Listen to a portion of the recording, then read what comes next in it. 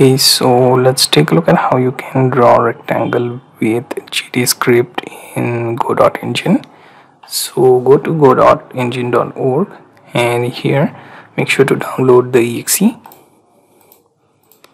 Now next thing to do would be opening Godot. Make sure you have created a simple project. Okay, I'm going to edit mine. I already added a node 2D in scene. Okay, and also created one new script.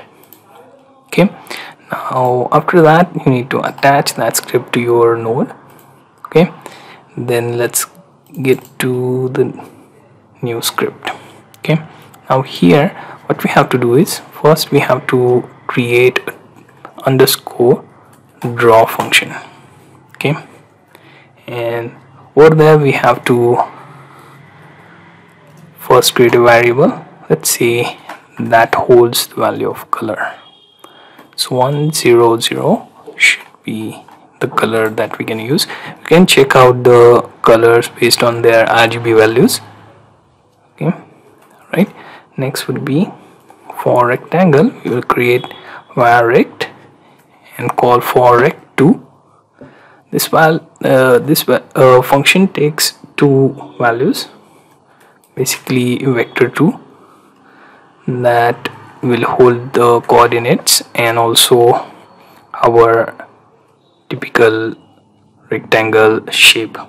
Okay, so vector 2 again, let's pass 200 to 200 again, right? You can change these values if you want. Now next thing is we are using draw rect.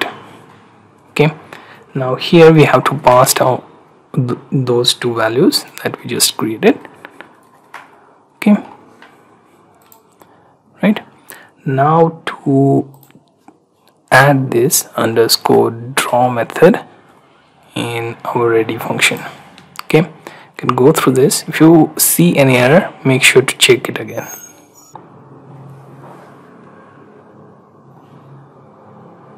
If there are no errors, you can proceed to save this and run the project.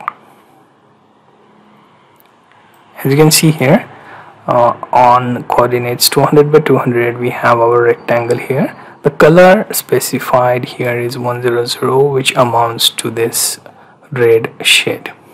Okay, so you get the idea how to draw the rectangle in GDScript using Godot engine.